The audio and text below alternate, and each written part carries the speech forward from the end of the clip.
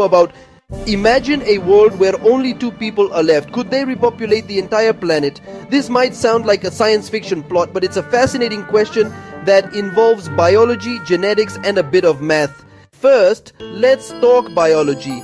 In theory, two people could start repopulating. Humans have a basic reproductive ability where two individuals can create offspring. But it's not just about having children. We need to consider genetic diversity to avoid problems like inbreeding. Genetic diversity is crucial for a healthy population. If all future generations come from just two people, genetic issues could arise. These include increased risk of genetic disorders and reduced ability to adapt to environmental changes. Modern science tells us that a viable population size is much larger. For long-term survival, a minimum of around 100 to 500 individuals is often recommended to maintain genetic health.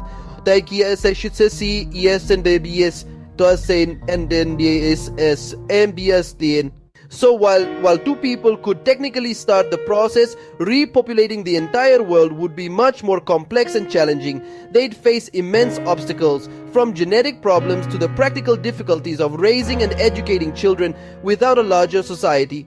In the end, while the idea of repopulating the world with just two people is intriguing, it highlights how interconnected and interdependent our species really is.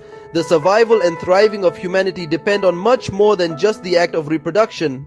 So, while it's a thought-provoking scenario, our current reality is a testament to the complexity of life and the importance of community. Remember, every individual plays a role in this vast, interconnected web of humanity. Subscribe for more thought-provoking content.